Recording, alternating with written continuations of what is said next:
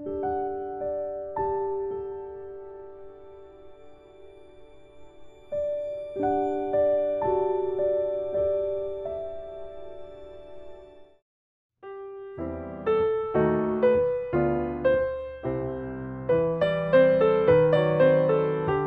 家好，欢迎来到 Serenade 的厨房。今天想要给大家分享的是电饭煲版的番茄牛尾汤。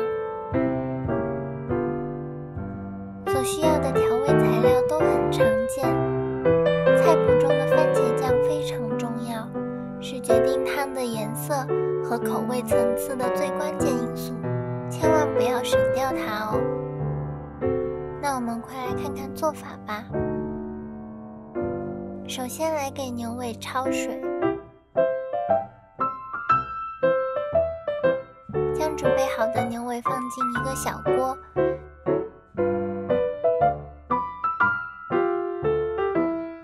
加入一样高度的凉水，将温度调到高火，直到沸腾，同时烧一大壶水待用。在等待的过程中，我们就来切配菜材料。切之前记得将所有的食材洗干净并沥干水分。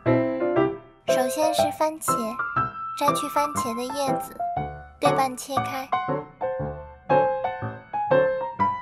轻轻去除叶子根部，因为它比较硬，不去除的话会影响最后番茄软绵的口感。接着就根据番茄的大小切成4至5瓣待用。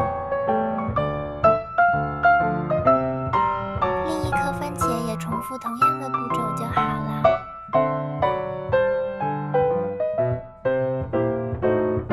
接着是葱，这次用到的葱有2种，韭葱和洋葱，其中韭葱的葱白一部分切圈，留作最后的装饰。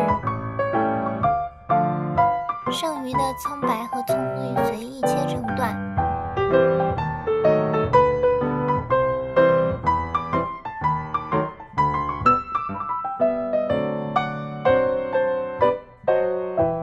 洋葱切成宽一些的条就可以了。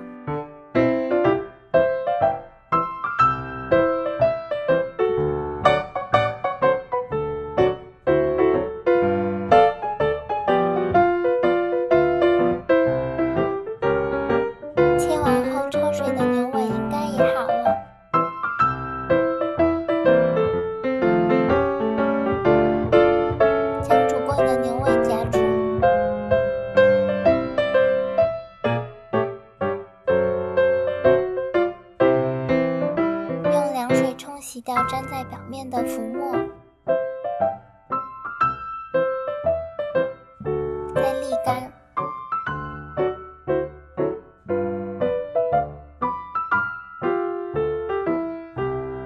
这下所有材料的准备工作就完成了。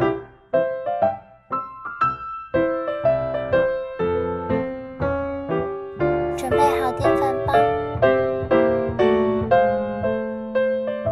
将这些材料依次放入，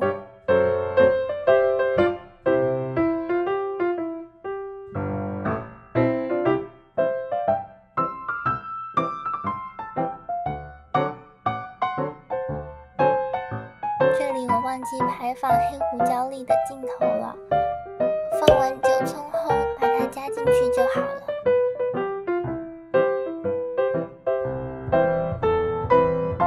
接着加入之前烧好的一大壶水，水量没过食材再多一些就可以了。我这里加了大概900毫升的水，然后再放入盐和番茄酱，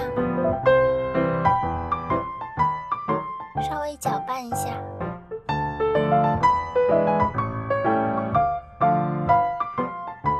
将电饭煲调到煮粥模式，再按下开始，这道菜到这里基本就完成了。在等待的过程中，可以去做任何事情。用电饭煲的好处就是不需要关照火炉，虽然需要的时间比较久，但准备工作真的很方便。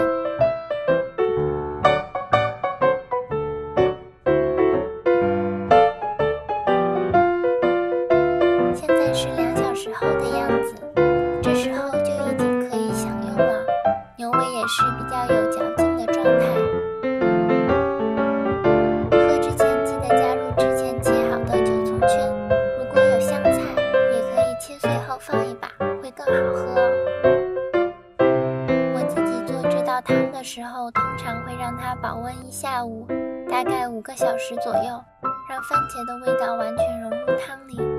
这样的时长，牛尾也会变得非常软嫩，是我认为最好的效果。这一次的电饭煲版番茄牛尾汤适合在悠闲的周末午后制作，晚餐时就可以美美的享用它了，营养美味却很简单。希望你们喜欢，有兴趣的话可以试着做一下哦。那么这一期就到这里啦，不要忘记